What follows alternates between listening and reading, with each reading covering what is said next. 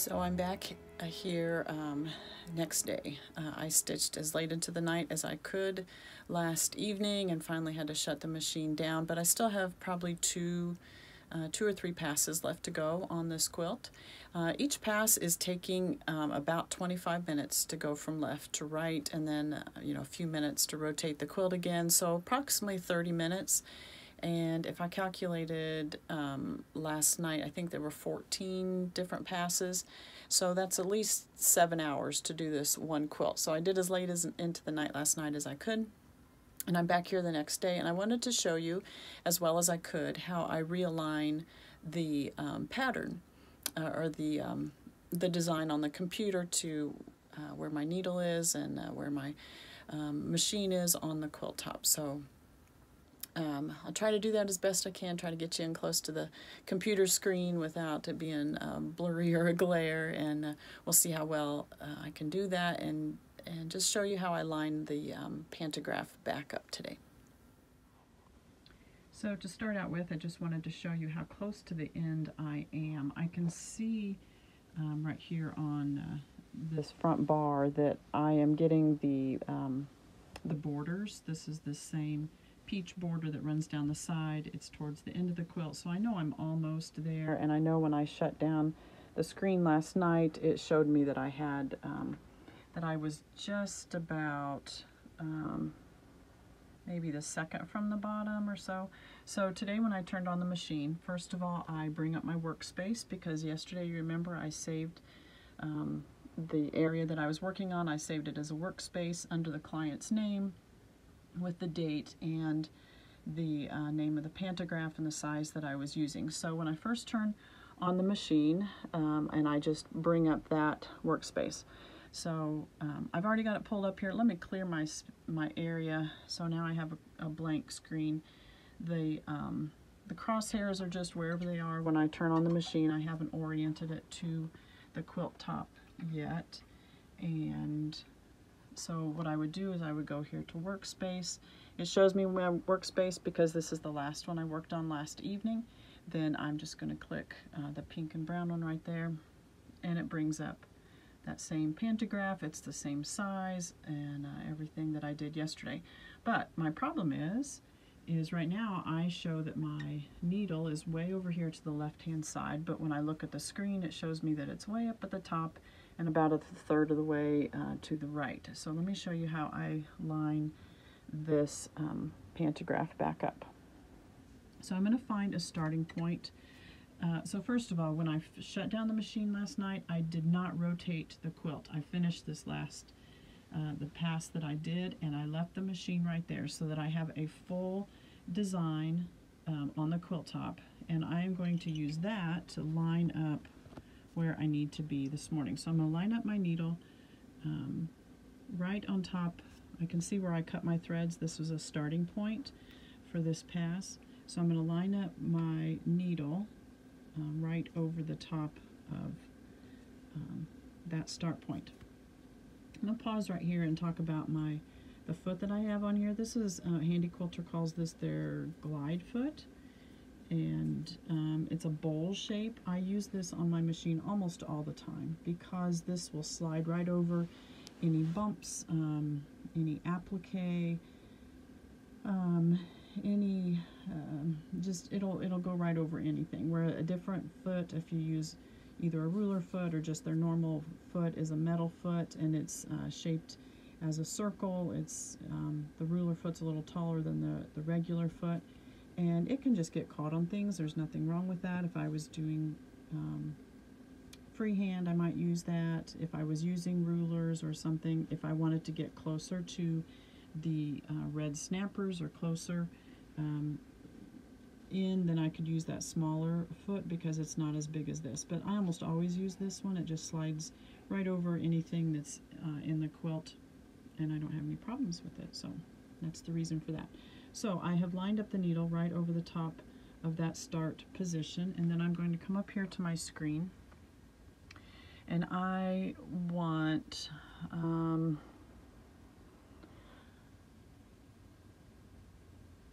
modify, and I want to go to reposition, there, and then I'm going to go over here and I'm going to push start point. And what that did is it lined up my needle to the start point that was listed right here.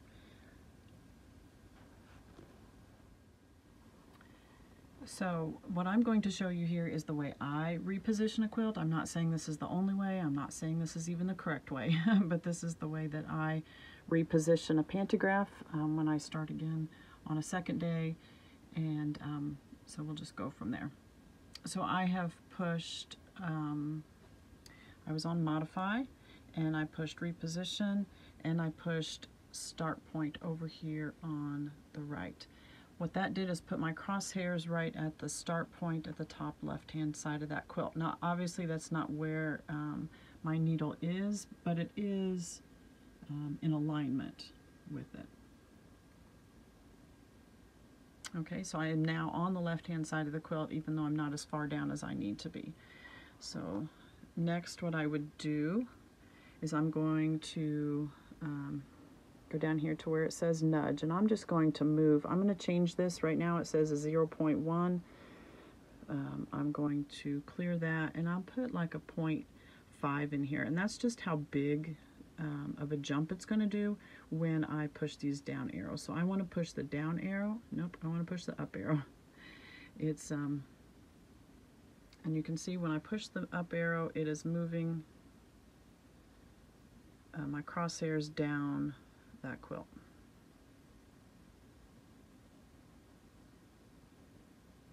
Now I'm not going to go all the way down to where I actually think I was, just in case I'm off. I don't want to get to the bottom of the quilt and run out of here. I want to, because I can crop off whatever is at the end when I get to the end of the quilt. So right now I am approximately on a green starting point, which is where my needle is on a starting point. Each one of these rows is the same, so it doesn't matter which row I start on. I am going to change this nudge back to a 0.1, 0.01, and then I'm going to use the plus here. When I do that, it makes my design extra big. I'm going to make sure I'm on pan up here, and that allows me to move the design. And I want to see that my crosshairs are exactly on that green dot. So I'm just going to increase the size again just to make sure I'm exactly on there. With this pantograph, I have some leeway because I have space. This is where one pantograph ended. You can see right here, this is where one pantograph ends, and this is the second one underneath. I have plenty of space right there that if I am not exactly on the same spot, this is still going to nudge in there, and I'm not, I don't have to be precise on this one because I don't have any points that are matching up from one row to the next. So I am pretty much on. I'm not going to concern myself with that. I'm going to now, I'm just going to decrease. I could hit the home button and take it all the way back down to where I can see the whole quilt, but I'm not going to at this point. I'm just going to do where I can see most of it. Now what I want to do is I want to go further into the design and just make sure some other points along here match up. So I'm going to take you back down here to the quilt. I'm going to go further down the quilt. I'm going to find a nice spot where there is a good point. So you can see right here there's a good point right there. That's a spot that I can find on the computer screen very easily. I'm going to set my red dot right on top of that, and I'm going to come up here to my screen, and to make sure I'm going to increase that, and just to make sure that my crosshairs show me that I am right on that point, and I am. So reduce it back down. I'm going to do a spot over here to the right hand side of the quilt too, just to make sure. I've not moved the bars at all, so there should be, if one side lines up, it should line up the exact other side too. So I've got a point right there. Lined my needles right up with that. I come back up to the screen. I'm going to increase my size just so I can see that very clearly. And I need to pan over. And you can see my crosshairs are right on that point as well. So I know my pantograph is lined up. So I'm going to reduce that again. And back over here, I'm going to take my machine back over to the left. Actually, what I'm going to do is I'm going to stop here in the middle because I know I'm lined up on that spot on the computer right now. So now I want to advance the quilt. This is like I showed yesterday. I'm going to put my needle right over a point. Move that out of the way so you can see it. I have a nice point right there. Again, points are much easier to be sure you're direct on than if I would have chosen a point on this curve down here. It would have been very hard to tell whether I was exactly on the right spot or not. But when I pick a point, then I know I'm on that spot. So I hover my needle right over that spot. I come back up here to my screen, and I want to hit drag. And it didn't light up. You'll know you hit it correctly if it lights up green. So now what I'm telling the computer is I want you to stay right at that spot. I'm going to move the quilt, but I want the computer to stay right at that spot where I'm at. Okay? So at this point, I have my computer, I have the drag button stopped, so my computer is going to stay on that spot, but I can move the machine anywhere I want. It's keeping those crosshairs right on that spot, and this allows me to move the quilt, to rotate the quilt up, and then I can hover my needle directly over that spot again, and then drop that point on the computer screen, and then I have everything lined up again. So I kind of like to leave my needle in the general area. What I don't want to do is move my machine over here and then I forget which one of these points I am really at, because this same design is stitching out several times down the quilt, and so if I move over 12 inches, I have that same design again, and I don't want to hover over that point because then I would be further on the pantograph on my screen, but my needle's going to think I'm over there, if that makes sense. So I like to keep my machine in the general same area. Even as I rotate the quilt, you don't see me push it off to one side. I don't have my needle down in the fabric. It's not dragging that fabric or anything like that. It's just hovering over that same spot. So I'm going to go ahead and rotate the quilt just like we did yesterday, and then we'll get started stitching out the next row.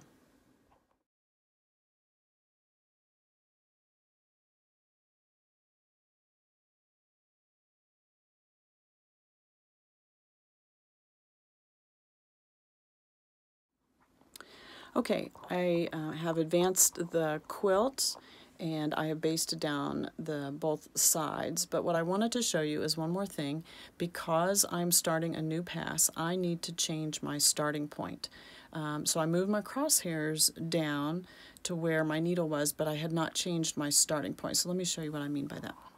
So right now you see the green circle is where my starting point is. Now I moved my the crosshairs down to where I wanted it on the quilt, but I have not changed my start point. So what I'm going to do is I'm going to go to Pro Stitcher, and I've got New Start and End selected, and I'm going to go over here to Auto. Now my crosshairs are sitting right where I want to start. Let me show you on the quilt itself.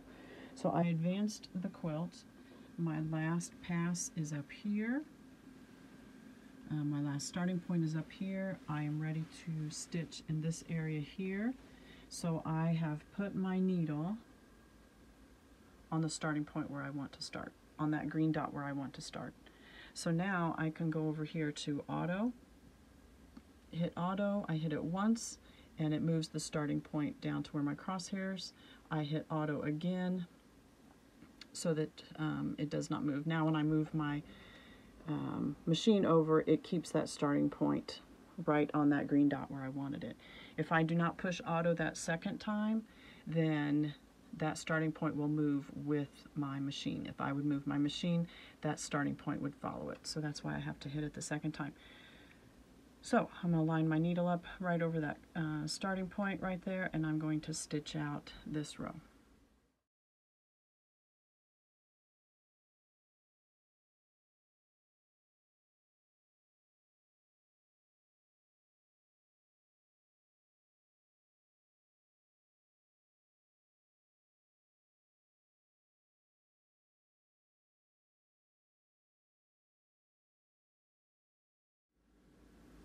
So I finished that pass and I have rotated the quilt and I am at the end. I can see where I have attached the quilt top to my leaders. So what I need to check now is if I can fit one more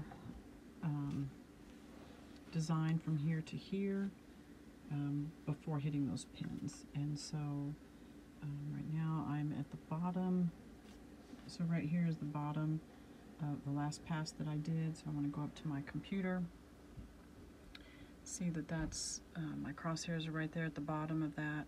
So to do one more design, I need to go down that far on the quilt. I need at least that much room. So when I look down, no, I am into my leaders. So I cannot do a full pass without hitting those pins. So at this point, what I'm going to do is I'm going to baste the bottom edge of the quilt top down and take out those pins.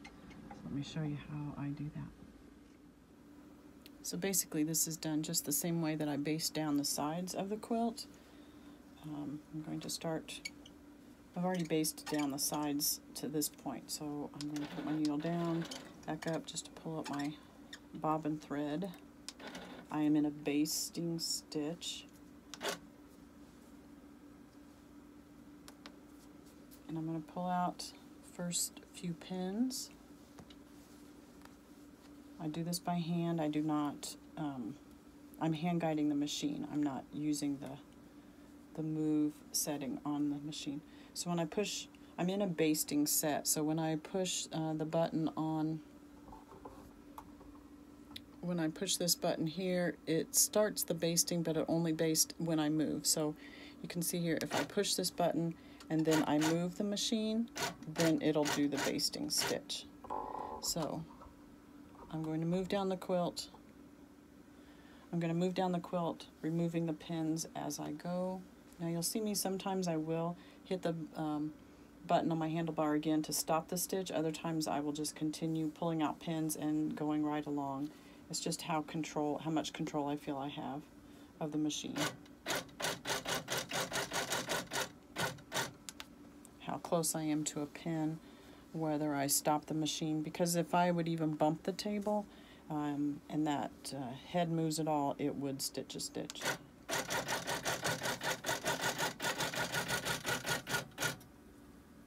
I'm just being sure that I get the leader out of the way prior to stitching, and I'm stitching just a scant quarter inch from the edge of the quilt.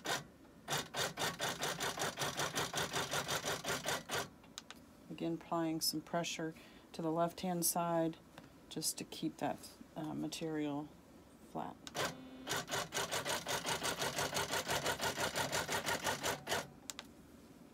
It is important when you're going over seams to make sure those lie flat.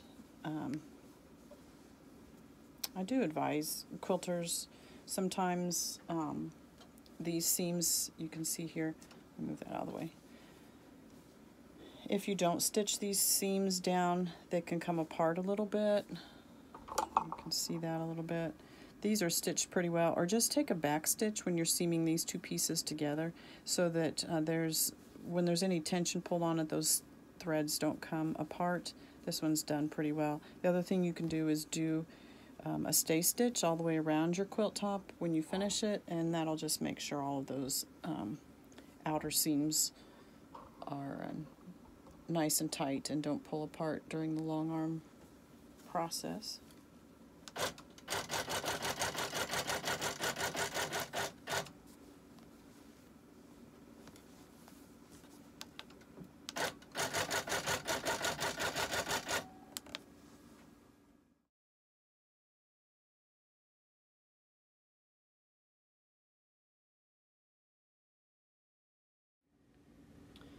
So now here is the bottom of my last pass, and if I drop my sewing machine there, my needle there, I can come up here to the computer. You can see that's where my needle is right now, so I need to be able to go down to here. That'll take me below the next pass, and so when I look at my quilt top, it's going to take me off the quilt. Now some long arm quilters will crop the design to that point. I go ahead and stitch it. It's only going to come over this much. I have plenty of backing fabric still. My backing fabric, there's the leader on the bottom. My backing fabric, I can feel it. That red snapper is like right underneath the bar. So I have this much more backing fabric underneath there. So I have plenty of room to work with. So I'm going to go ahead and do a full pass here, and then I will crop the next row so that I get any little pieces that need to come up into the bottom edge of that quilt. And I'll show you what I mean by that in just a second. Let's go ahead and do this last pass, and then we'll be finishing up the quilt top.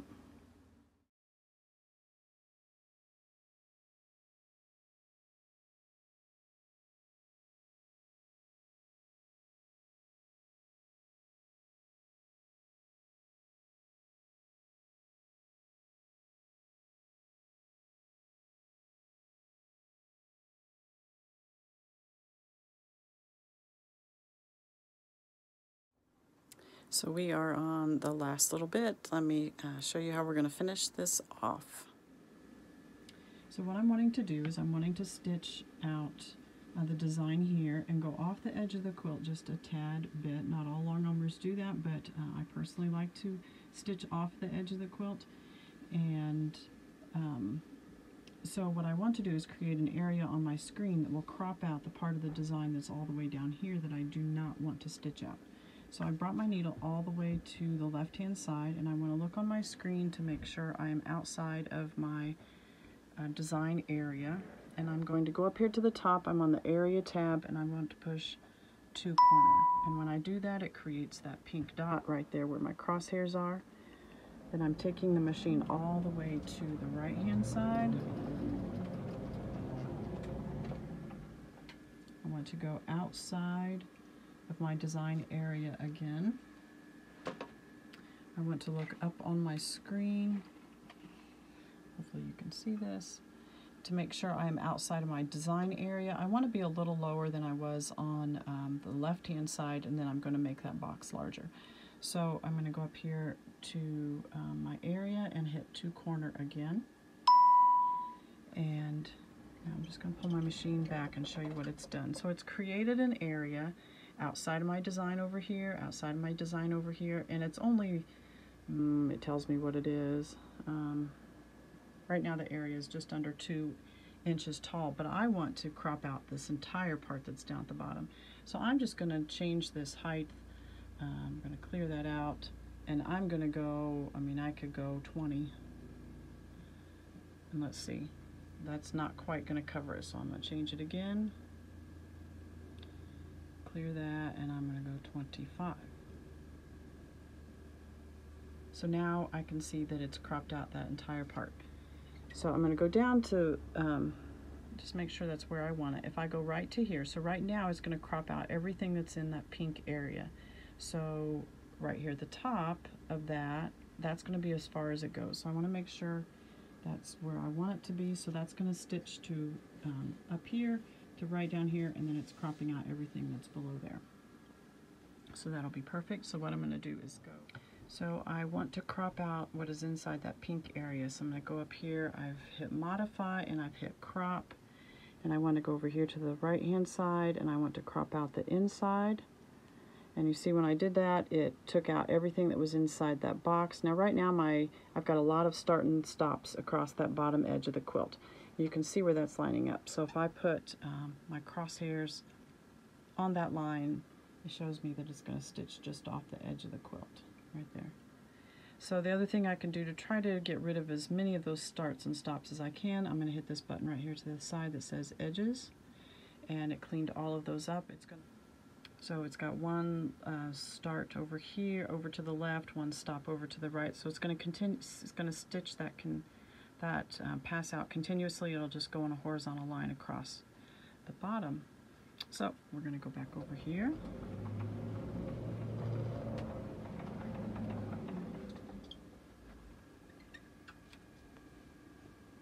And I'm just going to make sure I am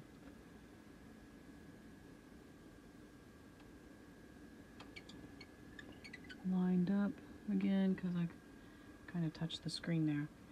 Alright, so that is my start point from the last time. That's where my needle is down here. So I want to go to the start point that's on the very bottom. I'm going to hover my needle over that green dot right there. I want to go to, let me pan you out here. I want to go to Pro Stitcher. I want to go to New Start End, and I want to do Auto once. Now my machine doesn't always light up that circle, but just from experience I know it's there, and if it's not, I'll stop. Let's hit Run, needle up, and proceed. So it's taken a stitch and it's waiting for me to pull up that thread, so we'll let this stitch.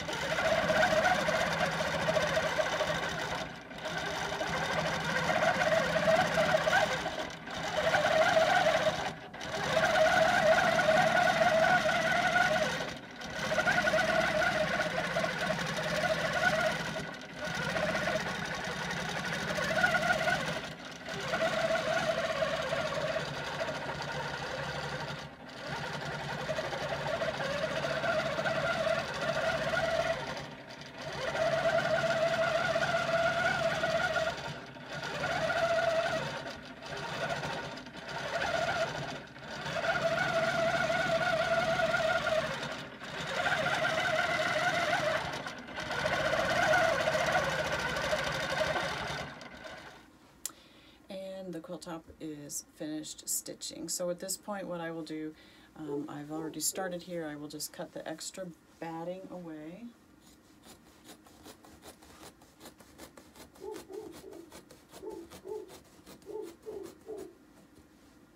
I have not cut into the backing fabric. All I am doing is cutting the backing, or the batting, just underneath that last stitched edge, and I just pull that out and fold it up and return that to the client since she provided the batting for this one. And again, that's enough, there's enough there to use for something or to piece together. Alright, so then the quilt top is finished. I usually check the back before I will pull it off of the long arm, just to make sure I don't have any tension. All through the stitching I'm checking this tension on the back, but every once in a while you'll have something that I didn't notice when I was stitching it out, and I will fix any of those areas. I'm not going to go into that on this video, maybe some other time. But I do offer trimming for all of my clients if that's what they desire. Because it's a lot easier to trim this up when it's coming off the long arm than it is for a client to have to lay it out on a floor. Now I don't necessarily square it up. I'm not measuring to make sure it's entirely square, but when it is on the long arm, because it's stretch taut, I can kind of see straight lines. So I'm basically just trimming up the backing and the batting flush with the top. So let me show you how I do that. So I'm just going to start down here at this end, and I am just trimming flush with the quilt top.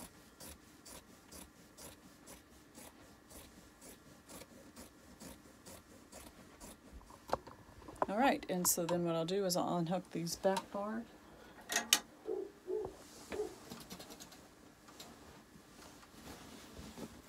And I simply pull it out. Easier to see down here at this end.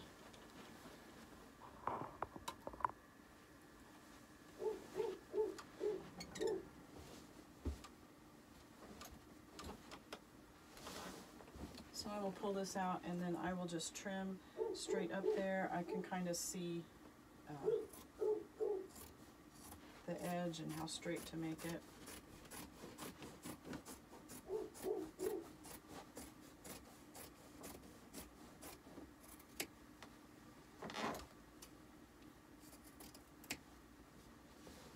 And I simply do that with both sides all the way up to the top.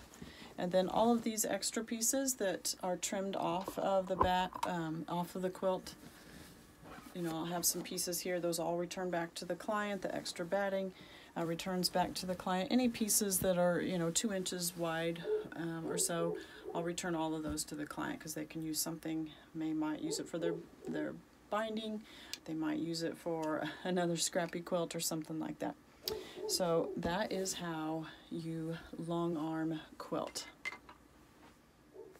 So that was a lot. We went through all the way how to load the quilt on the long arm, how to measure, how to set the area on the computer, how to begin stitching, how to stitch out all the rows. We've gone over a lot, and so I'm sure you have lots of questions, but I hope that helped answer some things that you might, or maybe you're just curious on how a long arm works. And so there you have it. If you have any other questions, you're welcome to ask.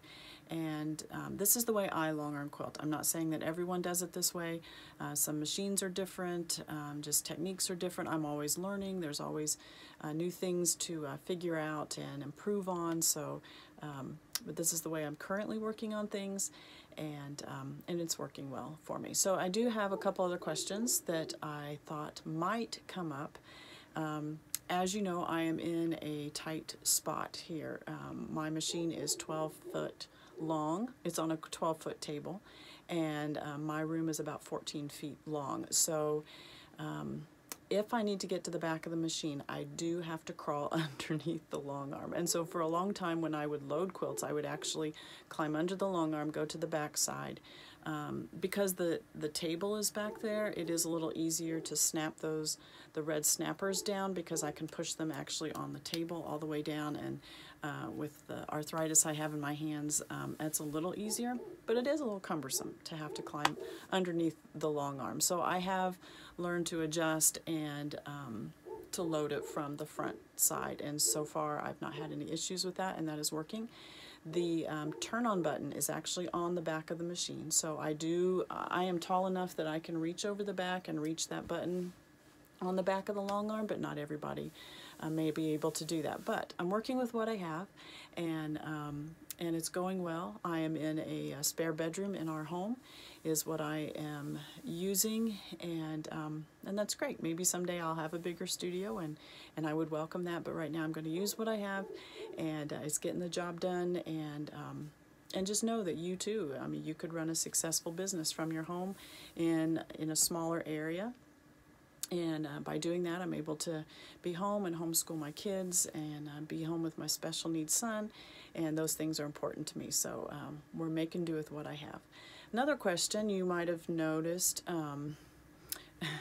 because I'm in a smaller room, my door at the end of my room is actually not on hinges.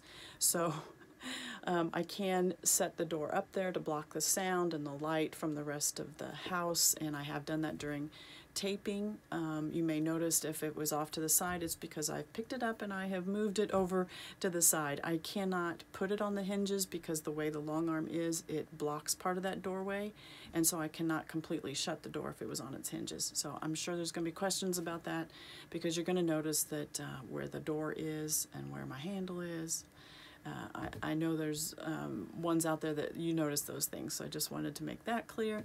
And another thing, there are times when this machine is running that you will see me leave the room, and I am usually going downstairs. I'm checking on dinner, or I even ate dinner during part of the time while it was running. Because this was a very long pass on this quilt, it was taking 25 minutes for that quilt, for one pass from left to right to go.